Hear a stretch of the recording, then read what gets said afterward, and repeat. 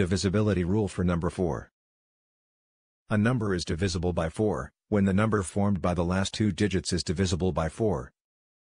Or when a number ends in two zeros. Example: let's have 348. What is the number formed by its two last digits? Is 48 divisible by 4? Yes. 48 divided by 4 is 12. Therefore 348 is divisible by 4.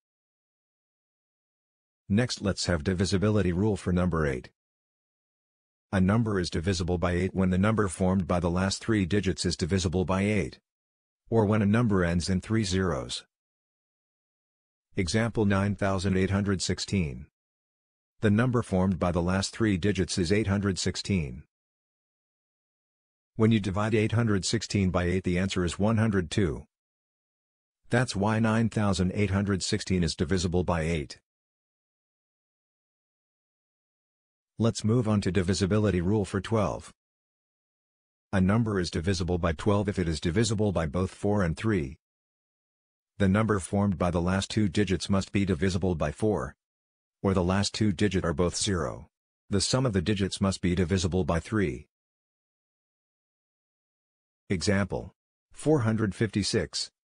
First, check the number formed by the last two digits. Next, check if the sum of the digit is divisible by 3.